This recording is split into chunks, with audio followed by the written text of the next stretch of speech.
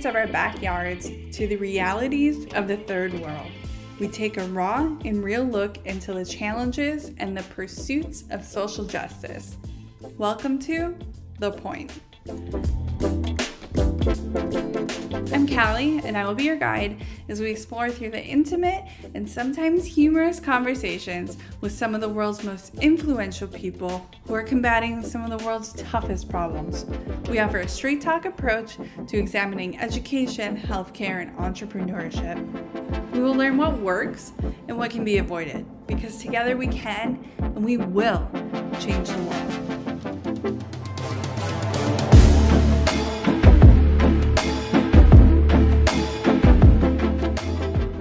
We have an awesome world changer with us today. His energy is contagious and his work is impressive.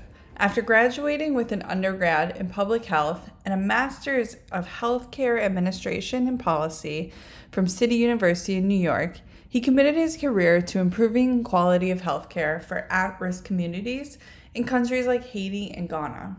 He is a seasoned global public health administrator who knows how to engage communities in various sectors, both nationally and globally, to create sustainable, systemic strategies surrounding public health. He's the founder, president, and CEO of capracare. Welcome to the show, Jean-Pierre. Hello, John. Hey, Callie, how are you? We're doing good. It is Friday when we are recording this, and we have had a long week, but we're excited to talk about some important topics today. Yes, and it's not just Friday, by the way. It's Friday the 13th. So we'll see what happens between now and when this gets aired. So super excited. Jean-Pierre has an incredible background. I was able to speak to him prior to this and originally learned about him on the Global Health Pursuit podcast. And through my work in Haiti, was especially excited to hear about what he's doing. So, John, if you could just give us a brief background about yourself and how you got involved in what you're doing now. All right. So who I am and what I do. So I'm Jean-Pierre Louis. First name Jean, last name Pierre Louis, but folks love to say Jean-Pierre, so we go with Jean-Pierre. That's quite fine. And every once in a while you hear JPL.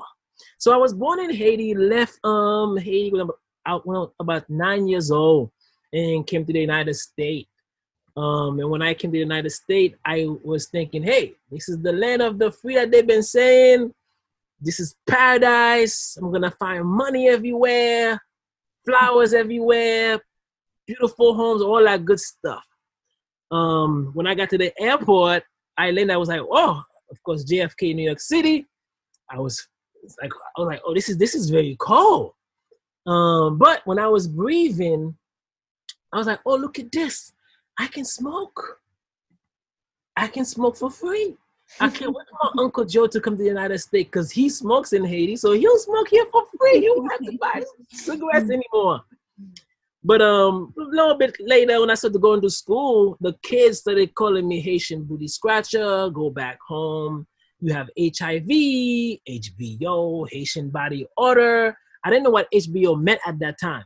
I learned later it meant Haitian body odor. By the time I was in junior high school, because I only spent 1 year in the 5th grade. Then because the only HBO I knew was the cable HBO. Make a long story short, I was like, oh, what is this? All this HIV about? I don't know what that is. I don't have HIV. You know.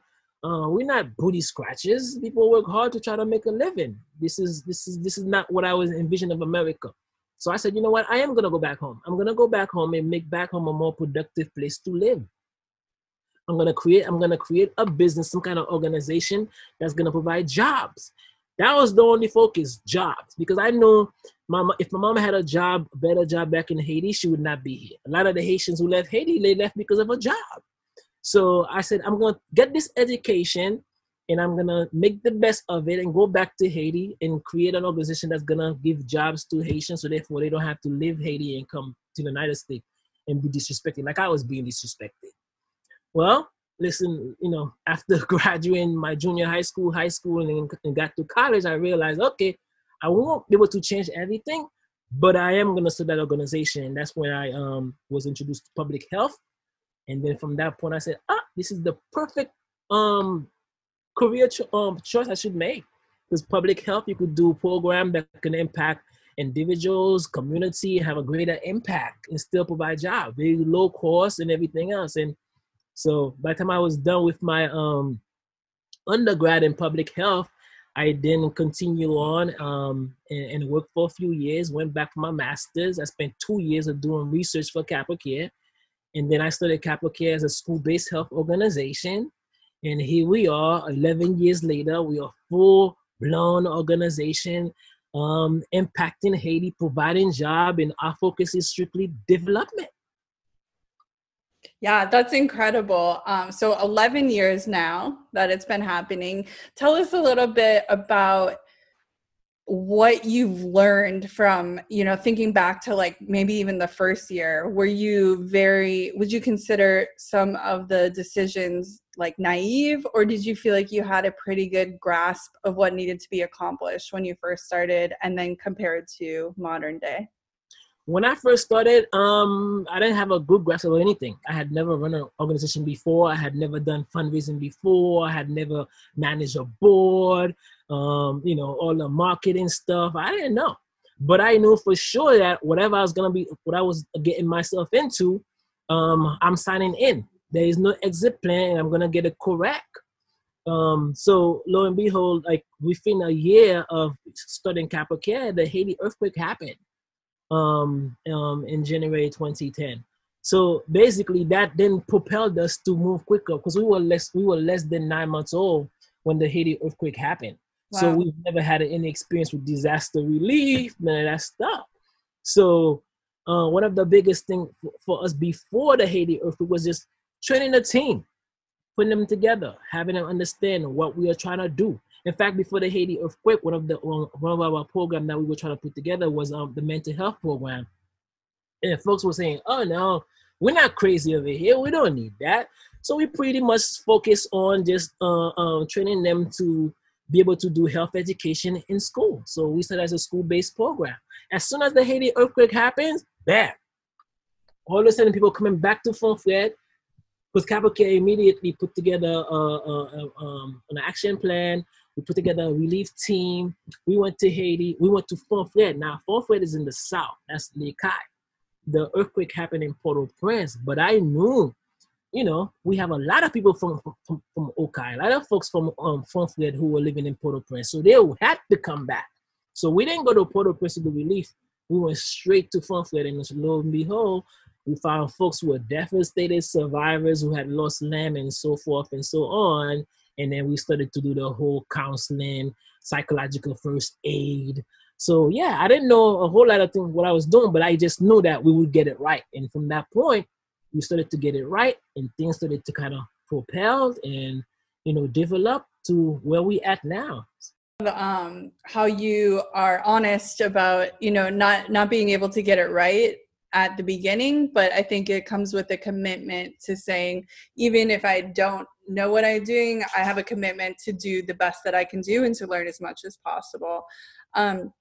What was the community's involvement and what was their perspective about mental health? My personal experience of mental health in Port-au-Prince, sometimes culturally can be a bit reluctant. Did you also have that experience, or did you find that people were more accepting?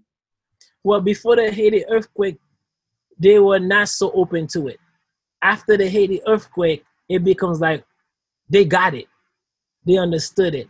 And it's practically the Haiti earthquake is what creates the whole mental health aspects. But they were very open to it. The minute they started to understand, okay, what is, because they were giving us their own stories. We basically rallied some folks who had survived the Haiti earthquake instead of having honest conversation with them. My whole thing is I knew folks in Haiti needed mental health. From my training in public health, I just knew it, because there is no health without mental health. That's always been my thing. There's no health without mental health. And the whole mental health prior to Haiti for me was much more with my grandmother who had 9 kids, and she lost the first 6 as old as 5 years old. And my mom was the seventh child, and she survived. And I was like, whoa, what kind of support did she have? How did she have the courage to have more kids after you lose the first one or two or whatever? After the first three, you'll be like, you know what, this is not me. You lost 6 kids and you still had the courage to have more kids. So that's where the whole thing, and then of course maternity, child health issues is big in Haiti. So I know she wasn't the only one who had that kind of experience. There were other folks who had it. And that's where I was trying to shift to, but they were like, nah, we good, we okay.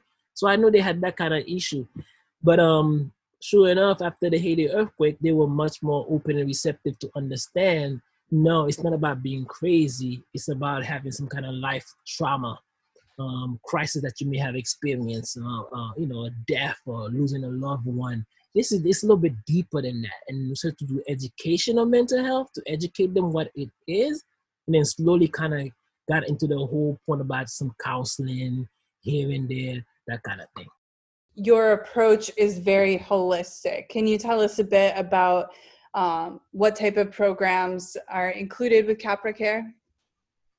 Well, just to go on with a little bit about the mental health, when you mentioned holistic, so what we've done with the mental health, we add a little bit of acupuncture to it, so we make it more like mental health and wellness. A little bit salt and pepper on it, right? A little acupuncture, a little yoga.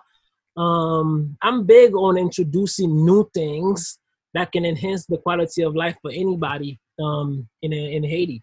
So that's where we kind of added a little bit more component to that program in terms of the holistic. And then we kind of, because oftentimes what you'll hear is people will say, they don't need this. They didn't rule Haiti.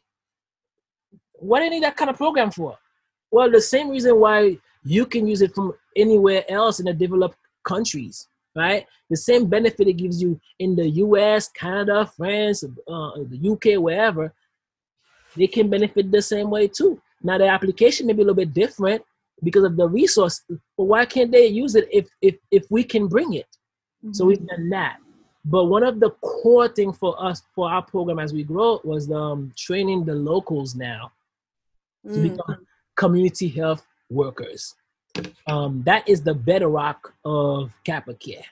These community health workers have an arm in everything that we do at capracare. So we move on. We now got to a little bit more into prevention, health education, beyond the mental health. And then we bring in the healthcare with the whole wraparound. Right now, one of our flagship programs for health services is cervical cancer. With prevention and treatment. So we do that. So yeah, so we have evolved to being very, very comprehensive in our work. So you could come in for one thing, and by the time that you leave, you got all 5 services. Help the listeners get like a visual? Is it that there's an actual medical facility that's capracare inside of Haiti, or is it more that individuals are educated by capracare and then go out into the community, or is it both? So where we function now it was the first quote unquote modern home in Fonfrede built there. So what we did was, when the place basically was being occupied by folks who was living there and no longer living there, and so they kind of traveled to the United States and other part of on the other side of the waters, like a Haitian like to say, Lord Bordeaux. So we went there, we rent that house, renovated, and made it into our office, our health center. So that's where we function now on a daily basis. Our plan within the next 2 to 3 years is to build a community health center in Fonfrede, and we have a 1/2 acre of land to basically build that health center. That would be much more bigger than where we at now, and provide much more support and services to the community. And the center won't just be about the work that we do, but it's going to be a center that actually help provide services for the needs of the community beyond the regular capracare work. It has to be a center that can basically sustain itself, because whatever that we do in capracare, it has to be to the point where the community has to be able to sustain it. So even if we don't get a dollar from any foundations or grants or whatever, that it's not just done. It's not just dead. It continues. Like right now, capracare is sustain itself with the work that we do in Haiti by the staff in Haiti. So we already at a point where that dream has already realized. So that's the ultimate goal, is for us to build a community health center that would be much more comprehensive and be able to provide services to the community at a higher level. Can you tell us a story about like maybe one of your favorite success stories of somebody whose life you've seen change through the work of capracare? Wow, we have many, and we even have some on our staff.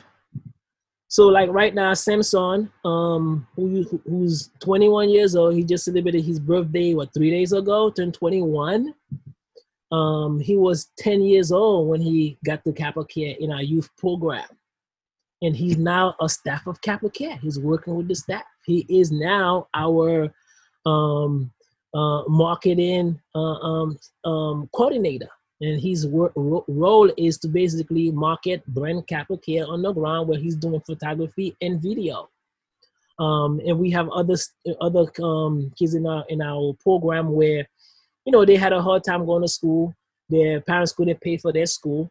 And through capracare, we have been able to get them scholarship to a program called HEC, which stands for Help End the Cycle, where we are able to help, provide a tuition to get them assistance to go to school.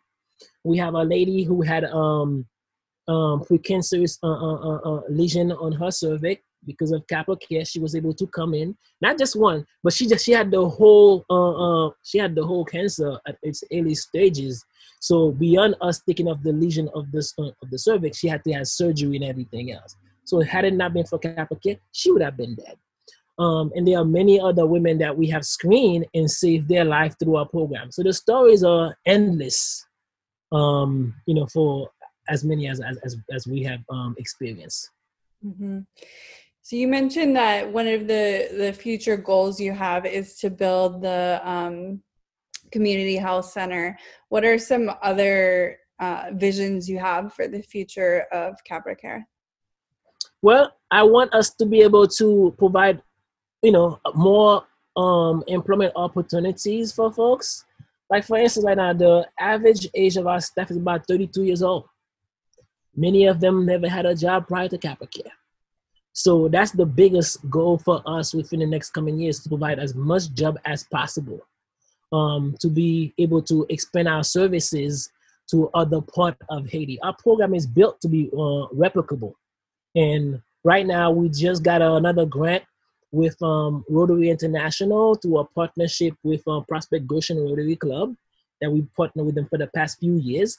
And now we'll be able to implement 2 mobile sites to provide cervical cancer screening in part of Les Cayes. That is one of our big goals, is to spread that effort throughout the greater Okai area, starting with the South and then go in other places. We want to be able to have more kids in our youth program where we can help them get more scholarship so they can go to school. Because it's heartbreaking, during school season, to see kids going to school and then they're going back home because their parents couldn't pay for the tuition. So we want to be able to be in that position where we can help those kids. We trained 117 community health workers within the past 3 years. We want to be able to triple and quadruple those numbers, because what that means is there'll be more opportunities for folks to get jobs. Because 3 things happen when you are trained as a community health worker like this through capracare. 1, you can keep the knowledge for yourself. 2, you are now more marketable where you can get employment elsewhere. 3, as capracare grows and capracare expand, you can now apply to be employed by us as well. So those are some of the things that we are looking to do for the next few years. Mm-hmm.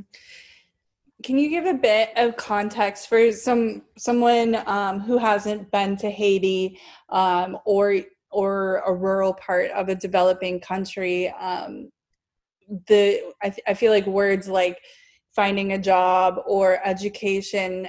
In the United States, there are a lot of times it's just a very casual conversation, right? Like, what do you do? Or, what's your major? But for those who don't understand the complexities and lack of opportunity, can you shed a bit of light of what it might look like for somebody who's growing up in rural Haiti? Yeah. It's who's your dad? Who's your mom? Who's your uncle? Who's your aunt? Who's your godfather? Who's your godmother? Because it's how you get job. It's through the connection. It's who knows who. So oftentimes you'll hear you gotta have a godfather in that place to get a job with that organization. So if you don't have a connect, it's gonna be very hard. And these are people who are very, and I feel bad because I'm like, they study so hard. These young folks study so hard. People who are so brilliant and so smart, and yet they don't have the opportunity. That is, heartbreaking. I know for me, before coming to the United States, I had said to myself, all right, I'm not going to do that much time in school. I'm not going to waste my time. I was about 8 when I realized, 7 or 8 years old when I said that to myself. I'm not doing all that. See, kids come from school and they spend the whole day doing homework. They're getting yelled at, they're getting spanked for not knowing their lesson, and then they taking the book, they're going back and, there's this way of studying in Haiti. You go back and forth with the book. You memorizing everything, go back. I said, I don't have time for all of that. I'm not doing all of that. So for me, my role models were my grandparents. My grandfather was a cockfighter, and my grandma was a merchant. So I saw them as business. Doing the sometime during the weekdays and the weekend, they'll do farming. They both do it together. So, and then when they go to farming or go to the shop or whatnot, I'm the one who was left behind to run it. So I was the one that was selling the produce. When I was selling the candy, I was selling the cigarette, I was selling the liquor, I was selling all of that at 7 years old, 8 years old. So I knew all I had to do for me was to learn to count, add, subtract, and we in business. So that was my thing. But in Haiti, it's just sad to see a lot of kids, a lot of people who are super smart do not get an opportunity for employment. So it's really about who you know. And that's why I'm so proud with capracare, because now it's like, okay, those young talents, we could train them. So you could come to capracare. You don't have to know a thing about healthcare. You don't have to know a thing about public health. We'll train you on the job to be able to do the work of the organization. So I'm excited about providing those opportunities to folks in Haiti. So it's really difficult. I mean, even here, we know it's network, right? But the only difference here, like you mentioned, you have a resume, you learn something, you're from school, whatnot, and then, might have somebody give you a reference, you get unemployment. Down there, it's 10 times harder to do that. You have a population that's 70% unemployed. It's people are just living based on their creativity, creating something. So if they buy a big bag of rice, then they're gonna portion that to sell to their neighbors, to make a low profit. So it's very difficult about, getting employment in Haiti. Yeah, that's well said. I appreciate you sharing that with us. I think it's important to take a step back sometimes and kind of look big picture for listeners who might not have had the experience of that type of rural life in the developing world. What advice do you have for nonprofits? I mean, Haiti has been labeled the Republic of NGOs, right? There's, more NGOs per capita than any other country in the world. And geographically, it's a fairly small island. But, there's so many people that are working there, so many people who are trying to do good. But unfortunately, a lot of times we don't always do the best. What would be your advice to those listeners today? I say, work with the locals.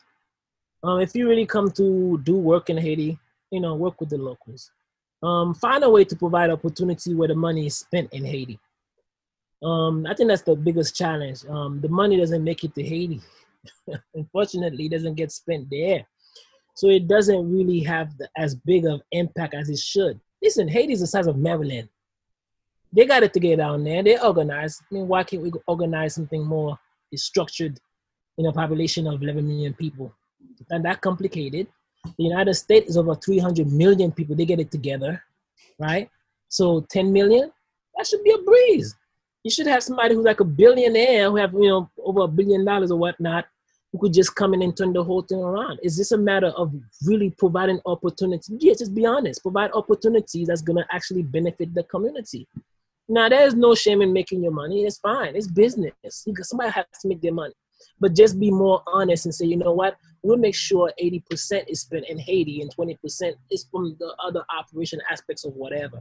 It's just that the way it seems to work now is much more of it is not being spent in Haiti. And that's what's really giving NGOs a bad name, because at the end of the day, the people are not getting it and it's not making a bigger impact.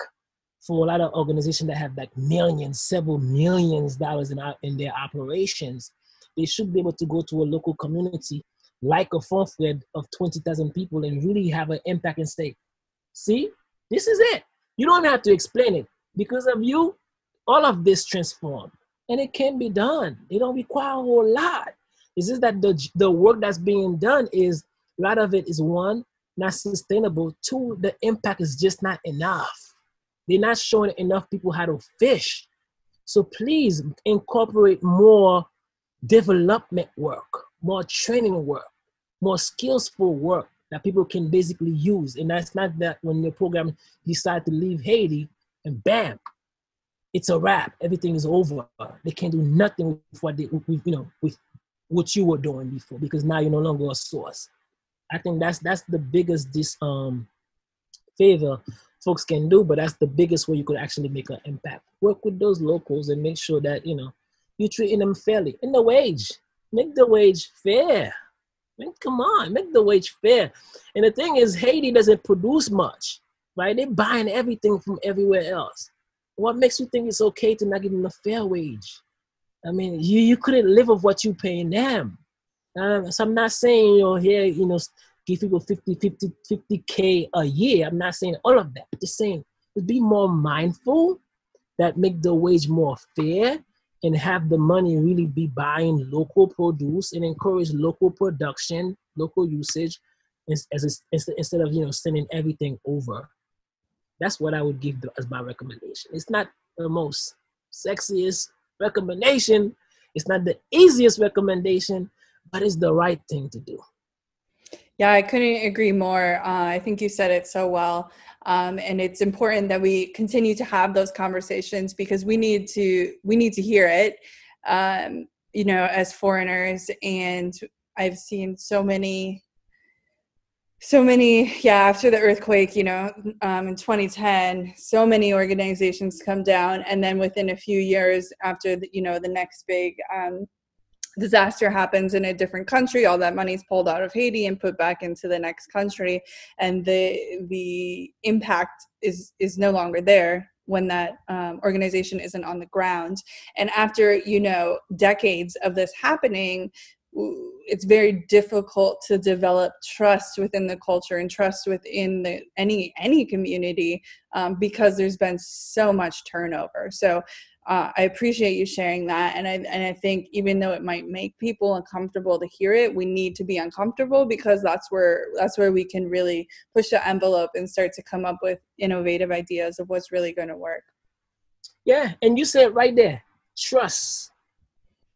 We have a big issue in Haiti with trust. First of all, Haitians don't trust each other, but now you coming in with you helping, and they trust you to come in, they embrace you. And then you not yielding what you're supposed to. So now they stop trusting you. So now they really lost. We don't know how to trust our own, to trust the foreigners, because we're not getting that. I think for us as an organization, when I'm on the ground, I am real with them as 100%, because I grew up from there.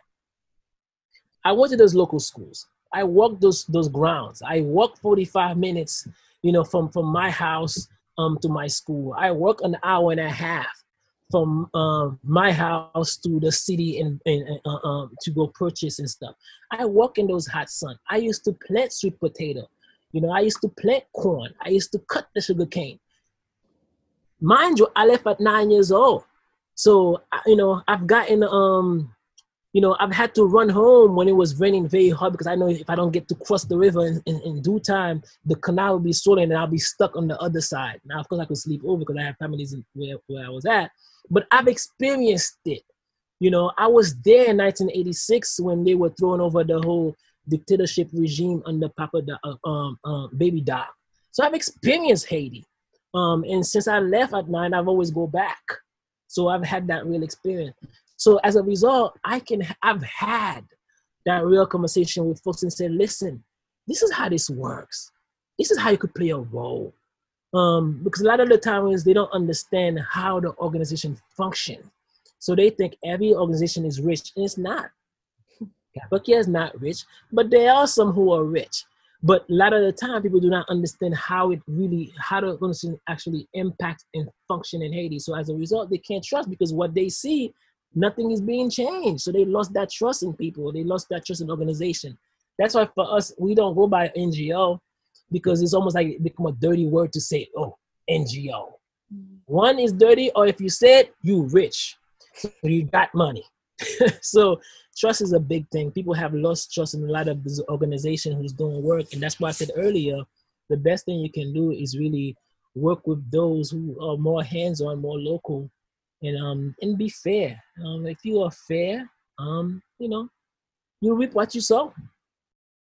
Thanks, Jean-Pierre. That is so important as we talk about building up local leadership. I would love to hear your opinion and also your strategy on how that works with capracare. Well, like I said earlier, talents, right? We have a lot of people who went to school, dedicate themselves to their education, and they finish with school and they have a hard time finding a job. So for capracare, we recruit people strictly from locals in Haiti. You don't have to have had years of experience. As long as you have the ability to speak right and present yourself, we can train you on the job how to do the work. So that's what we've done. 11 years of capracare.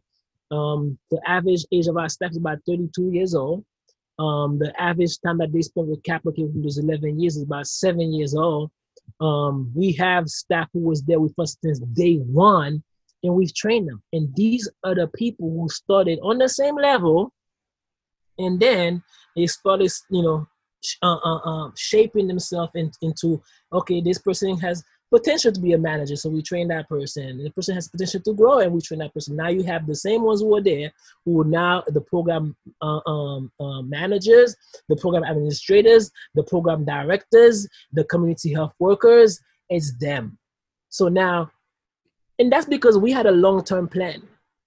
So we had a long-term plan, so we recruit locally. So, but we understand it can be very hard for other organizations who wants to come in and, push, crush, don't have time for that. So you're going to pay a lot more to hire professionals. But what's going to end up happening is you might not have the kind of culture, the kind of trust, the kind of synergy within your staff. So our strategy was to recruit locally and recruit young.